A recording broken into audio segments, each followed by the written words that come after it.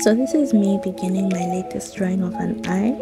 I chose an eye because I like the level of details and I'm trying to practice detailed drawings.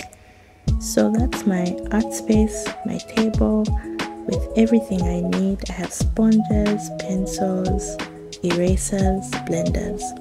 I begin the sketch with a light pencil like an H pencil just to get the details right before I go in for more details.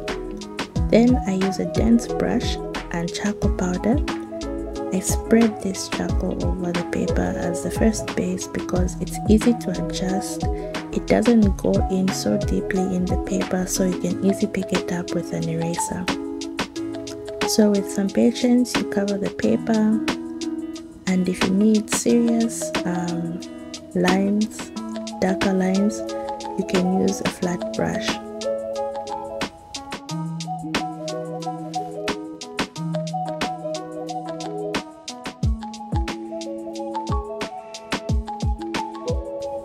So over time, the form comes out really good, as you can see, and it's now easy for you to use a charcoal pencil and an eraser to form the image as you would like.